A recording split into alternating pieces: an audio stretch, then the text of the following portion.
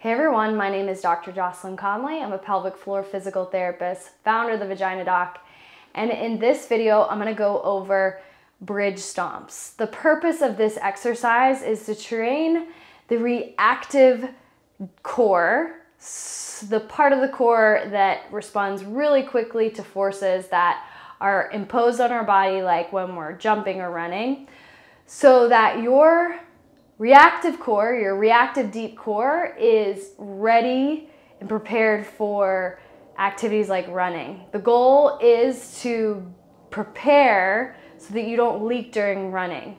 A lot of women just go right back to running without putting the work that needs to be laid down first, and they leak. Well, this is to address that. This is to try to prevent that. What you'll need is space around you, maybe a yoga mat. And a prerequisite of this is you should be able to do a single leg glute bridge while maintaining your spine in a neutral position. That's mainly it. So you're gonna lie on your back and get into a neutral pelvic position. Your hands could be right on the side of your body as I have them.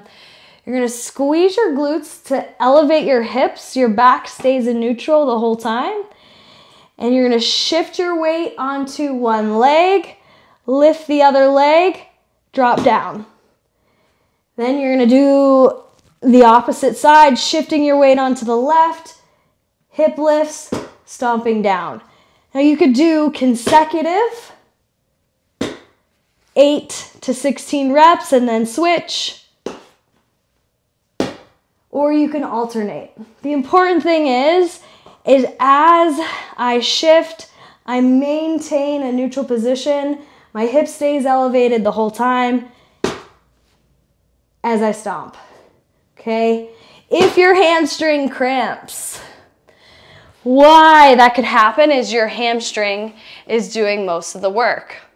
So really initiating with your glutes and maintaining that glute engagement as you support your body weight on that one leg is absolutely key.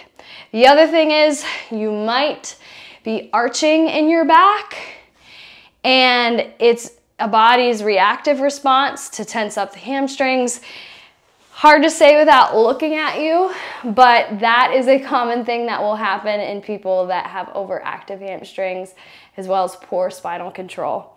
Where you're gonna feel this is absolutely in your glutes, on the leg that's supporting you. You're gonna feel this maybe in your hip and elsewhere as you're stomping. How hard you stomp will impact the amount of force traveling through your body. So start light and then increase. It shouldn't hurt anywhere to stomp. And if you wear shoes, that could be helpful in absorbing some of the force.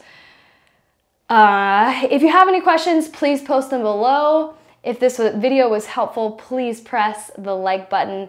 And if you're not already subscribed, be sure to click that button so you're notified every time a new video drops. And of course, if you know anyone that could benefit from watching this video, please share. My name is Dr. Jocelyn Conley.